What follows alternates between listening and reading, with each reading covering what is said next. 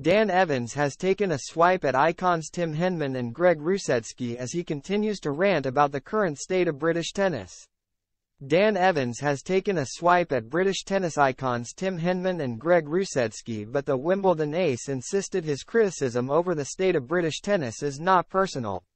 The 33-year-old has never been afraid to speak out on issues in the game, and his latest comments about the perceived elitism that is facilitated in UK tennis have caused a stir. Just 2 days before the start of Wimbledon, with Henman and Rusedski the targets of his latest rant, Evans has been hugely critical at the lack of opportunities given to children from working-class backgrounds to play the sport in the UK. As a son to a father who was an electrician and mother who worked as a nurse, it is an issue that hits close to home for the 27th seed.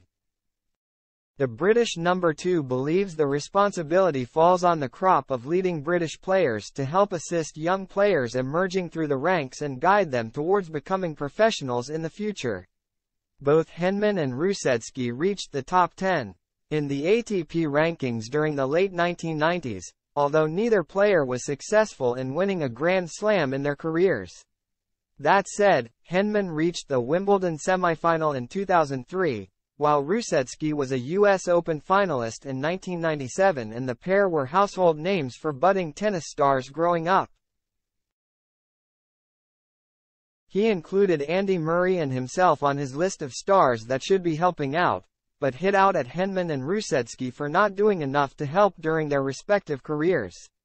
When Tim and Greg left tennis, it was more difficult for people of my age, the Birmingham-born star said, as quoted by the Daily Star. We didn't really have it because they were so good. They didn't need to get back involved in the game. But it's important when you're 400 or 300 in the world that you hear things positive and negative.